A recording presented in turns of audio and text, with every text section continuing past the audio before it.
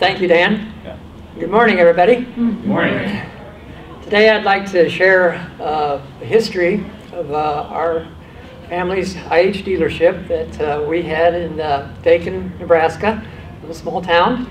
It was called Schmitt Implements for many years, and it was started a long time ago, back in the early 1900s. We'll get into it here. Today we'll talk a little bit about the beginnings of the dealership, the early years, and then we'll kind of go decade by decade of some of the milestones that occurred in those for our dealership, and a little bit of history of the company as well, some of the things that was going on.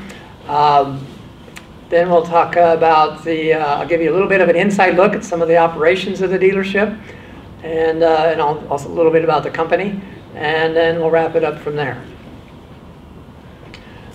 So in Nebraska, we have two Big Reds. One is Big Red football, and the other is Big Red International Harvester tractors.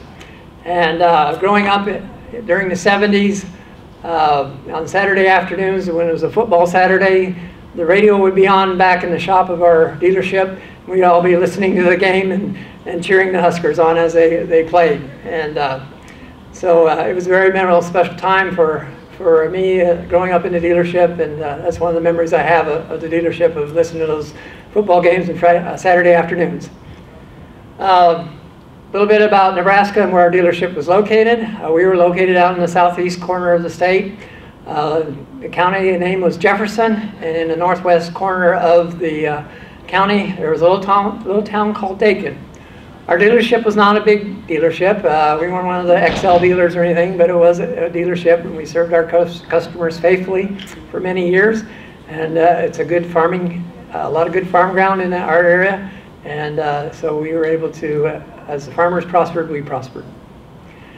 A little bit of history about Daykin. It was founded back in 1887. It was named after a man named John Daykin. His claim to fame was he worked for the railroad back east. When President Lincoln was shot, he was the conductor on the funeral train that brought the president's train, his casket and body, from Washington, D.C. to Cleveland. And he bought land in the area where my town is back in 1869, and then later sold that land when the railroads were building. A lot of the railroads started east to west when they were building, but they didn't go north and south much. And so there was a need for north and south lines to connect the east and west lines. And so they started this line that came up, and that's when our town was founded, was when this north-south, one of the first north-south lines was founded or built. Then our town was founded in July 1887. The first building was built in July 4th of 1887, and it's amazing how fast things would go up back then. In a matter of months, a town could just spring up, and Daykin was no exception to that. One of the newspaper reports said by September, I think, or August of 1887, there was a bank, there was the depot was built, tracks were laid, and businesses were sprouting up. So it all happened very fast back then. Kansas City and Omaha Railroad was the railroad that built that line through our town. And the town was platted, and then the business were quickly established after that to serve the farmers in that area. And it's a good farm ground. There's a lot of farmers that were settling in that area at that time. So the beginnings of our dealership go back to my great-grandfather. His name was Harry Schmitt. His wife's name was Emma. His nickname was Dick. We always called him Dick Schmitt. I wasn't around, but I just remember my dad and grandpa talking about that. He had three sons, Ralph, Sidney, and Winifred, and then two daughters, Hazel and Beulah. So he farmed outside of Daykin, lived a mile west and a mile south of town. It was our home family farm. We still have that land.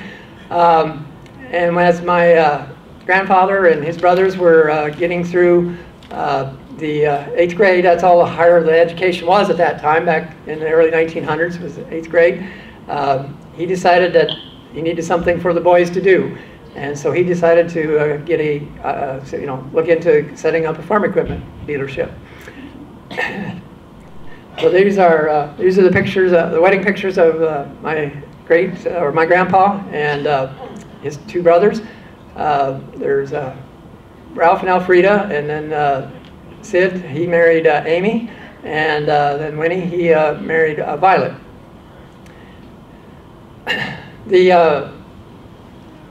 When my great-grandpa contacted companies about possible leadership options, he got responses back from International Harvester and also the Case Company. So we were a Case IH dealer before it had ever happened. So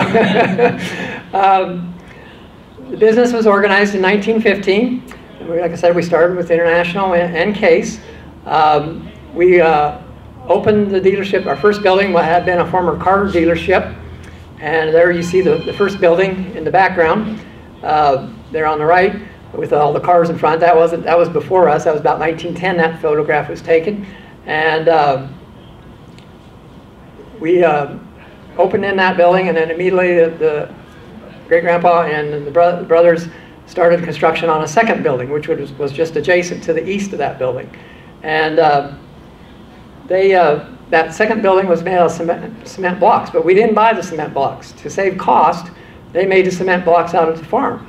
Every day they would make a batch of blocks, pour them, and then the previous day's blocks they had those out of the farms, and they'd put those on their wagon and they'd haul them to town, and they'd start building the building that way. And so they were able to build that building with all the construction materials that were made on, the blocks were all made on the farm, and it was to save cost. It was to make it more cost effective. This is the second building then that was right next to the first building. They used both buildings for many years, but this was kind of the main operations once they got that building open.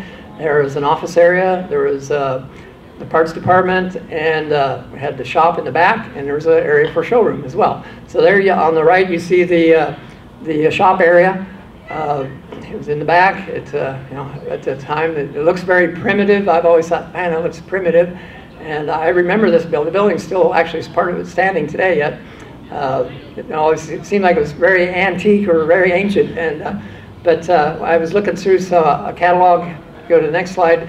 That shows this was published in an IH publication in the late 20s that shows other shops that were considered best in the class at that time. And so they seem very comparable. So, so I thought that was kind of interesting how that worked. That we had our dealership was a state-of-the-art dealership when it was open. So we started in 1915. The name of the business was Harry Schmitt and Sons. We were selling International Harvester. At that time, the Harvester had been through the merger. You had some dealers that were Deering dealers. You had some dealers that were McCormick dealers.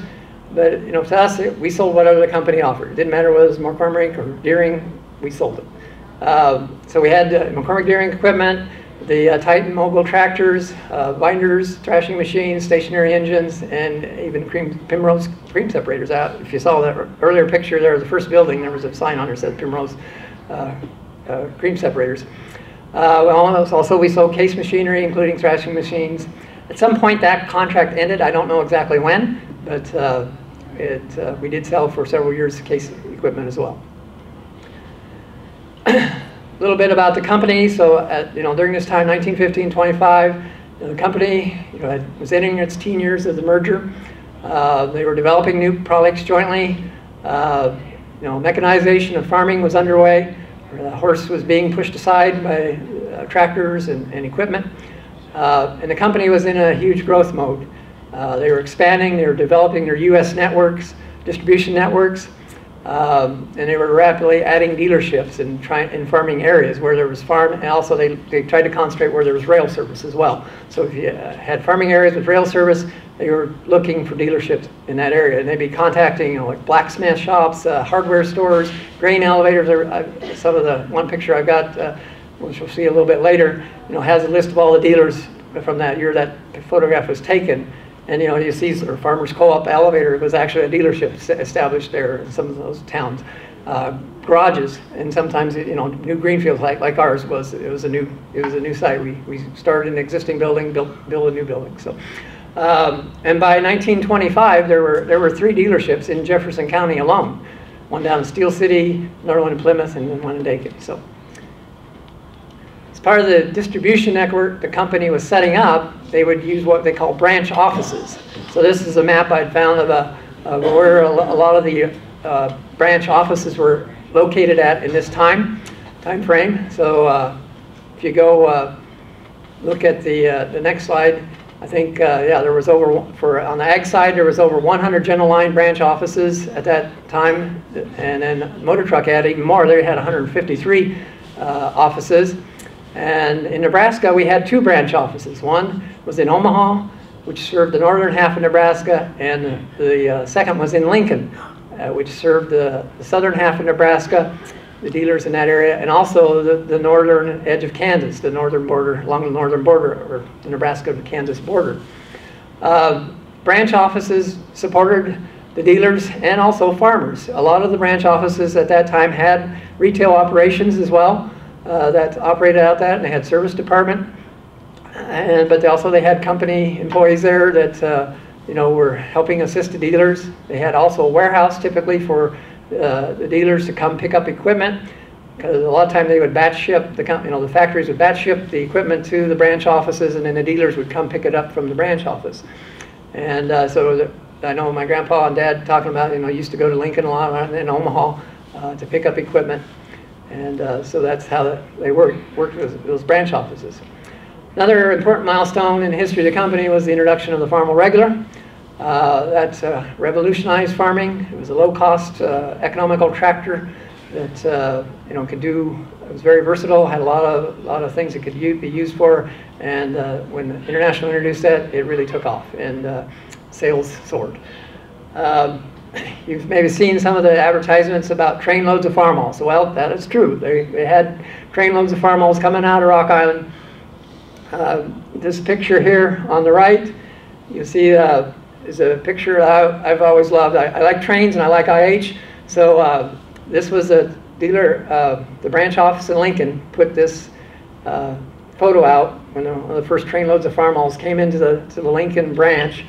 They took a picture of it, and it lists all, you see, it's hard to read, but it lists all the dealerships that had tractors on that train. And so my our dealership is listed there. This is the first load of Farmall regulars then that came to our dealership. And they're all lined up there in front of the dealership. They could put about six tractors on each flat car. And then they brought into our town, we unloaded it, and then we had them on display out there in front of the dealership. So that was that was a picture where it said Primrose Cream Separators.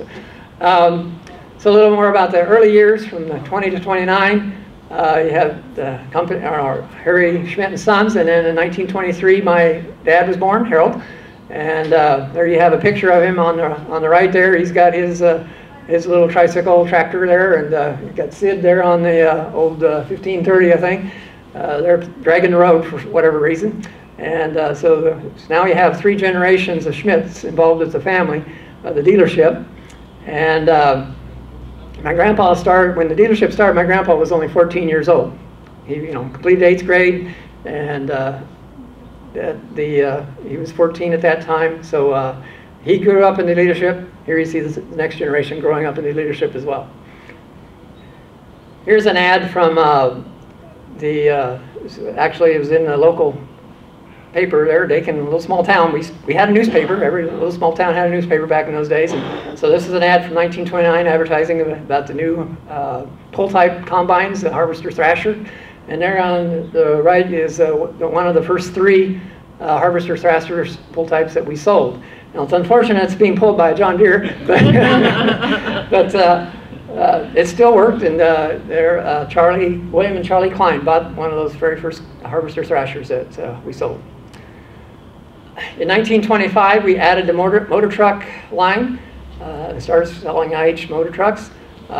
We provided sales and service and parts, and we were mainly selling medium-duty trucks for hauling grain, for farmers to haul grain to town. And might have sold some pickups too, but I think mainly started out medium-duty trucks. So here's a picture of Daykin from that era of the 20s. It was a very prosperous time for our town, a lot of growth. You had farm mechanization taking hold. The business and the community grew. A lot of people moved to town, and farmers moving into the area. Land was being settled, so it was a very prosperous time for the town. We also had some competition. A John Deere dealer opened in 1922. The E.W. Rosner and Sons. They opened a John Deere dealership. They also sold cars. And my grandpa welcomed that. He liked having that competition because they built a building just on the other end of the block where our dealership was. So we were right next to each other. And he didn't mind having that competition because he thought, well, if somebody came to look at the John Deeres, they might walk down the street and look at the IHs too, and he'd have an opportunity to talk to them about an IH tractor. So he always welcomed that competition. And actually, when the John Deere dealer closed, I think they closed in the early 50s, my grandpa was very sad about that because he says, competition was always good because it gave him another opportunity to talk to a customer about checking into IH, looking into IH. And also then my dad he got old enough, he started helping in the business. And my Uncle Harvey on my mom's side shared this story with me some years back before he passed away about when his dad bought their first farm-all tractor from my granddad. They brought it out, and it had steel wheels, and my dad came along and had to put, once they got it out to the farm there where my mom was growing up, and that was maybe the first contact my mom and dad maybe ever seen each other, I don't know. My dad was like 6, 7 years old at that time, and so they had to put the lugs on the steel wheels, and so my dad was helping put those lugs on that steel wheel, sticking the bolt in, holding the bolt, and Grandpa would be tightening it. And my Uncle Harvey was a little bit jealous. He was a teenager, and he thought he should be able to help with that. And here my dad, just a little tight, helping put those steel lugs on those steel tires. So we had some other life changes in at the end of the 20s. My great-grandfather passed away unexpectedly in 1929.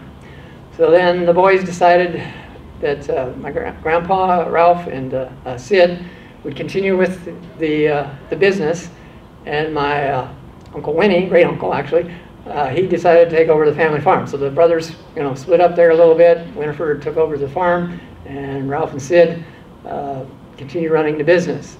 They changed the name from Harry Schmitt and Sons then to Schmitt Brothers. And Sid did the sales. He was very outgoing, affable guy. He liked to talk and visit, so he did a lot of the sales. And my grandfather, run the parts and service department. He did some sales too at that time. The other notable thing that happened there at the end of '29 was the great stock market crash, and that ushered in the Depression era. And also then in the 30s we had to suffer through the Dust Bowl as well. So it was a very trying time. The key thing was survival, not only for the farmers but also for our dealership. Since farmers didn't have a lot of money, cash was very tight, they had to keep what they had and use what they had. So parts and service became very key in keeping the dealership and keeping cash flow coming in. So servicing those tractors, keeping them maintained and working. We also started doing custom work for farmers, doing corn shelling, thrashing, and some trucking. They would frequently farmers would need cattle hauled to Omaha. They'd get the truck, they'd drive the truck to Omaha, take the cattle to the stockyard, and then on the way back they'd stop in Lincoln and pick up equipment. So you did do what you had to do to survive. Also, we added at various times some car lines too to help diversify a little bit. One time we sold Dodge vehicles, and then Buick, and also Studebaker at various times. So. So in the Depression area, it was a tough time. I know I had a lasting impact on my mom, and she told me many stories about Depression. But here you see some farmers that worked during the 30s there from some of our local customers. I got a F-20 or a regular there working on running a thrash machine. And then that guy, Albert Meskey, he was a neighbor when I was a kid. There you see him and his family, some of his kids on the farm regular there. As it got through the 30s, towards the latter part of the 30s, the economy started improving a little bit. Still was tough, but the sales did start improving. There was the war effort was on the horizon, and the United States was helping support Europe.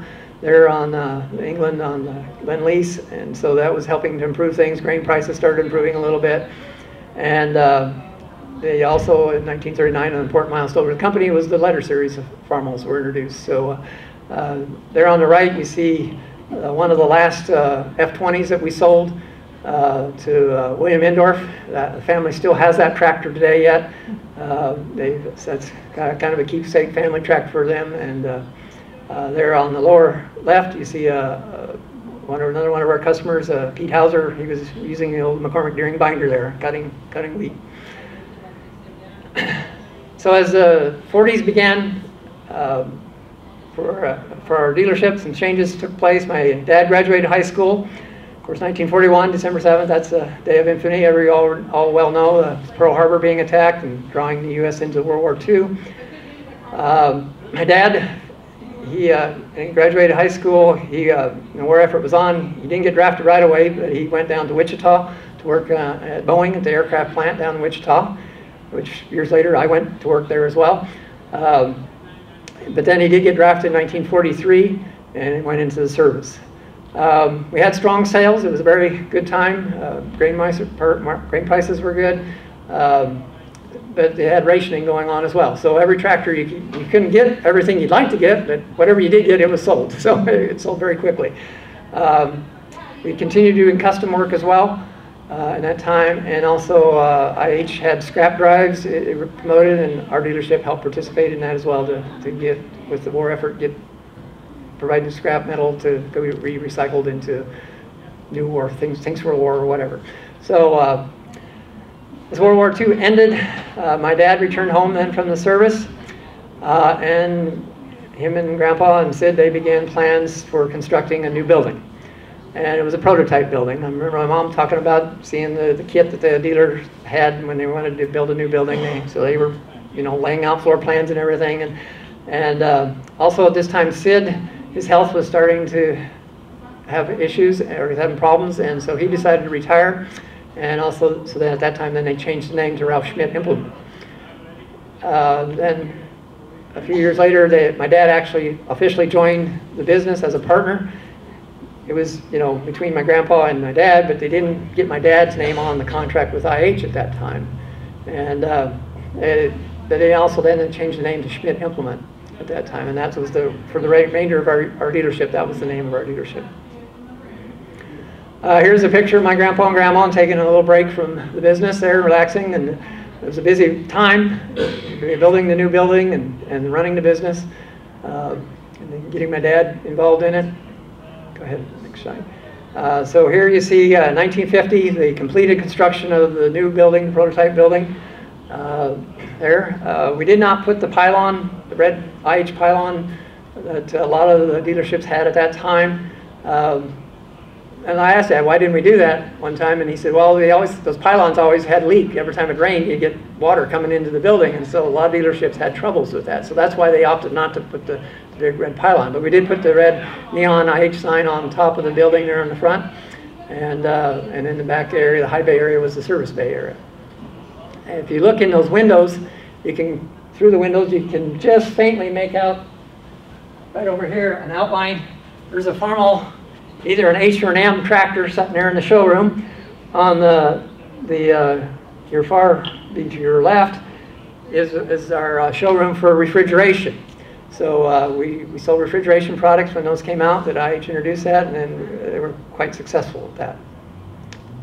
There you see a better close-up of the refrigeration display. You see a deep freeze there on the display. You see the advertising banners, and it had the big ribbons around ribbon construction there that you've maybe seen at some of the shows featuring the refrigeration line. Next one. This is the back of the building see a new Farmall M setting there. Just one thing to note, the big windows there, those were window glass blocks that we used, and that was to allow more natural lighting into the building there in the service area. Here's the showroom, the parts area there, my grandpa, on the opening day of the new business. And you see we had the typical parts bins and end caps on the parts bins. Above where my grandpa was standing, we had the McCormick Deering international wood letters that I still have those. It's one little story to tell about the furnishings, where we got the furnishings for our business. The branch office at that time happened to be they were going to remodel. They were going to change all their interior furnishings. And my grandpa found out about that they were going to do that, and we were building our new building. So he checked into it and inquired if the old furnishings would be for sale. And the branch office said, sure, yeah, we'll sell them. So my grandpa bought all those interior furnishings, the parts bins, the counters, the tri-level display boards. It all came from the branch office out of Lincoln, Nebraska. They hauled truckloads after truckload of fixtures from Lincoln to Daykin and set it all up there in our new building. So, so this kind of gives you a little idea of the layout of what it looked like. The front half was, of course, the parts department and our showroom area. We had an office area as well, where Mom and Dad did a lot of the accounting, book work, and then the other side of the office was where my grandpa would talk to customers and do pricing and make deals, right? So in the back we had a washroom, paint room area, a number of service bays where we could do service. We had a tool room area as well, where like the valve grinding machines and drill press were located to do work on the equipment. So, as through the 50s, and my grandfather, he was kind of the main manager. He was management oversight. He'd do sales and service calls. We started doing custom windrowing in the 50s. We had a lot of dairy farmers in our area, so there was a lot of hay production, and International was coming out with windrowers, and so we'd ordered one. We couldn't sell it, so Grandpa decided, okay, we'll start doing custom work to put it in service, and so we would do that. And the other thing is we sold a lot of balers in the 50s, the old square balers. My grandpa got very good at repairing those balers. He went to school and he studied up on them. And I remember as a little kid in the 70s, still going out whenever somebody had a baler problem. That was Grandpa's job. So I'd go along with him, and we'd go out in those hot hay fields, and we'd work on those knotters to get him working. And he knew what to do. I was always amazed. I never could figure him out, but he knew what to do. And my dad, he was kind of the shop foreman or manager. He managed the shop, kept the men working busy with various chores and working on equipment. He also helped do setup and inventory, and also the mowing our lots. We're in the facility, keeping up the facility and grounds. My dad also got married in 1950 to my mom, who's here today with us, and my mom Bernice. She was our bookkeeper. She went to school. She was a school teacher as well for many years, and she kept our books. And she helped set up our accounting system that we used. I didn't have computers back in those days, so it was all by hand. And she'd mail out monthly statements to customers, when their bills were due. And she had to go through the old ledgers that we had that Sid and Grandpa, and to reconcile all those. She went through and identified a number of customers that hadn't paid for a long time, and trying to collect those bills and send them statements.